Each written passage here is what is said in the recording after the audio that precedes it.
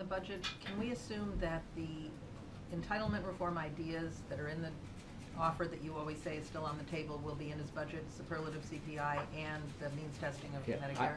Mara, the way you phrase that question, makes me think that you're still working on a typewriter or something. It's available online. The proposal is there. It's not just that I say they're on the table. They're on the table. All right? But they'll be in the budget. Yeah.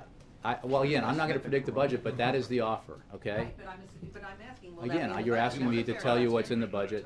I would wait for the budget to come out, but it is the President's position. It is the President's offer. If John Boehner, Speaker of the House, wanted to take that offer today, the President would take him up on it.